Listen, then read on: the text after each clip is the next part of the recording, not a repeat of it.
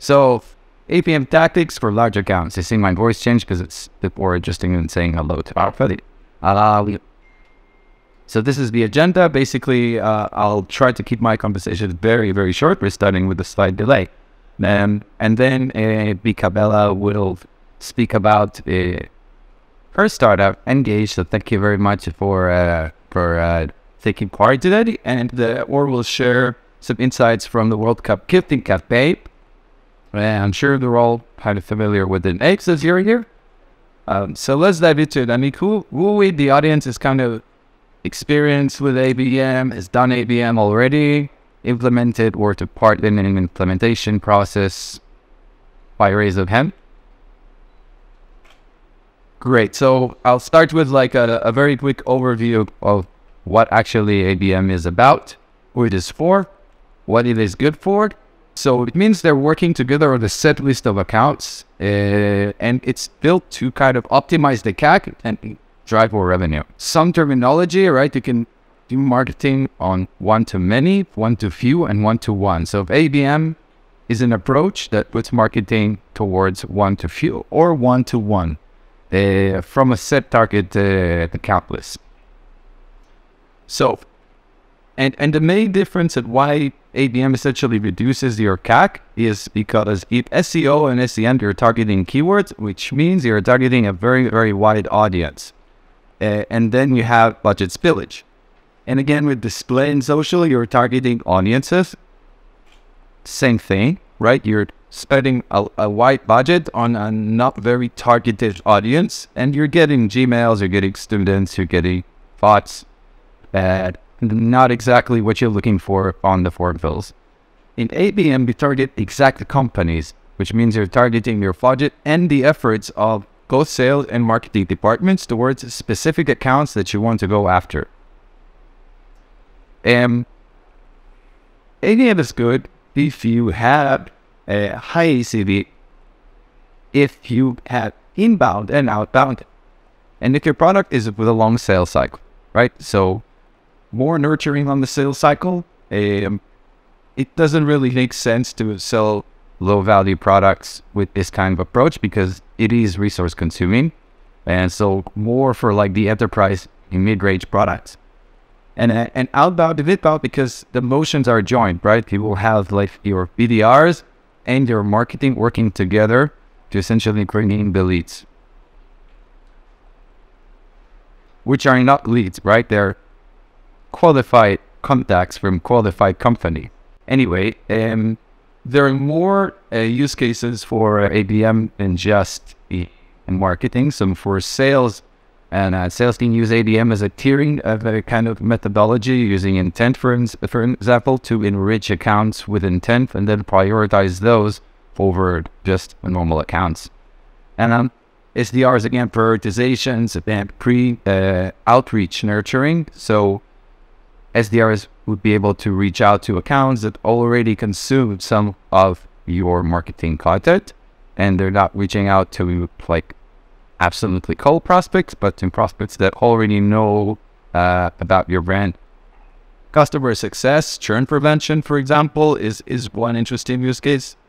Operations, so unified scoring models for those target accounts for sales and marketing, and kind of better revenue management and measurement. Product prioritizations, launches, general awareness about new features, and of course, DR and communications with the kind of PR messaging that you can deliver directly to specific accounts with targeted B2B advertising.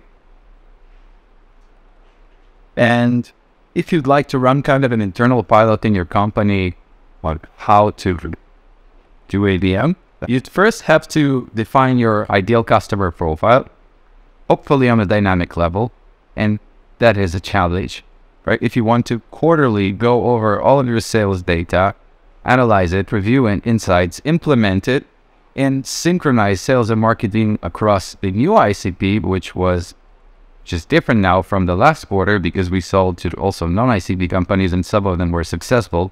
So we'd like to also explore those segments. That becomes a bit of a challenge, but doable, and you could do it even manually. You built that a list of those new ICB companies to match the audiences.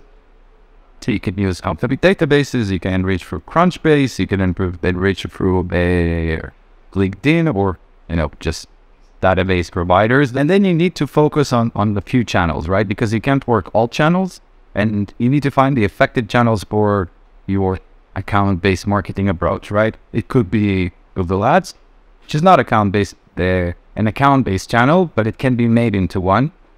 And you can use LinkedIn, which is the kind of only out-of-the-box channel that you have, but actually not the only one. I just heard that Bing is doing account-based as well. So yeah, thank you for that, Matt. And then you need to align your teams and launch this activity, right? So first, marketing will essentially start outreaching and generating awareness. There are different tools out in the market that you can kind of monitor what kind of pre-marketing awareness those accounts have, like intent, for instance, third-party intent. And then you will essentially reach out to those accounts after a certain touch points in the buyer's journey has been kind of completed. And it's probably the right time for BDRs to reach out and start converting those target accounts into opportunities.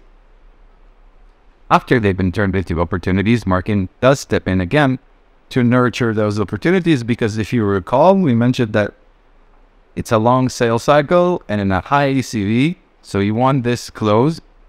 It takes time for the buying committee to take a decision, and we would like to nurture the buying committee with content so they keep you on top of their for the sign. And then you analyze, visualize the impact where, of course, metrics in revenue, and reiterate again on that whole process. So I said I'll keep it short, and that's pretty much it. If you would like to kind of research more, there's some pretty useful resources here for you. We'll of course share with you the presentation, so you can refer to this and review. Don't need to kind of remember this in spite. And again, thank you very much. We're N.Rich, we're sponsoring this meetup, and we'll have much more. We'll also send you a feedback form, and it will be very appreciated if you kind of share what kind of insights, what kind of content you'd like to know. And if you'd like to see your kind of target segments and their potential outreach, their intent in the market, and just kind of run a go-to-market diagnostic of how we could use ABM internally, then feel free to reach out. We'll give you a free go-to-market diagnostic. Passing on the mic to Inka. Thank you for the attention.